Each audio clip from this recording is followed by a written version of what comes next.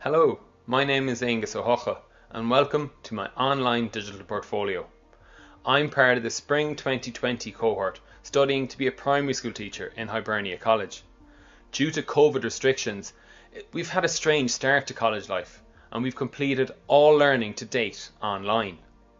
As it is over 12 years since I've been to college, I found it difficult to engage in the study and the academic tasks at first, but I'm slowly adapting.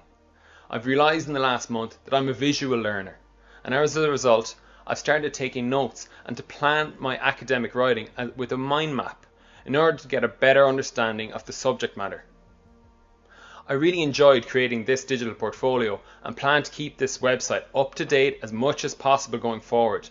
The next step in developing this website is adding the subject menu as I develop my understanding in Pedagogy 1 to 4.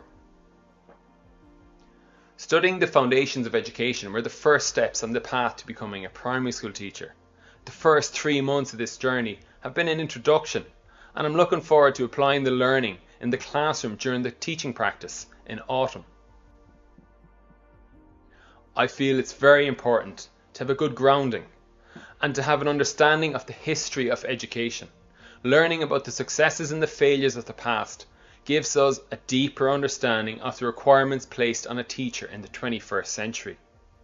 The Philosophy of Education module helped me to engage deeply in the theories of Socrates, Aristotle, Dewey and Arendt, to name but a few. Their teachings helped show how important it is to develop my philosophies in order to be the best educator.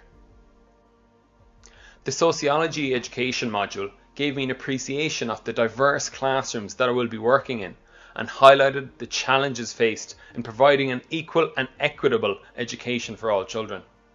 It's also important to constantly reflect on where improvements can be made, and I will aim to provide the framework for independent learning and ensure that pupils reach their full potential.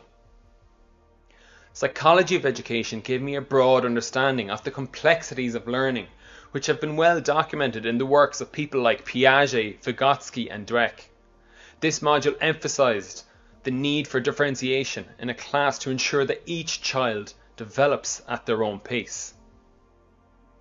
As part of curriculum studies, I gained a deeper understanding of the teaching profession and started to develop my own teaching identity and teacher philosophy. The last 3 months have been challenging but very enjoyable, and I'm looking forward to the next 2 years as I develop my skills and teaching practices in order to become the best teacher that I can be.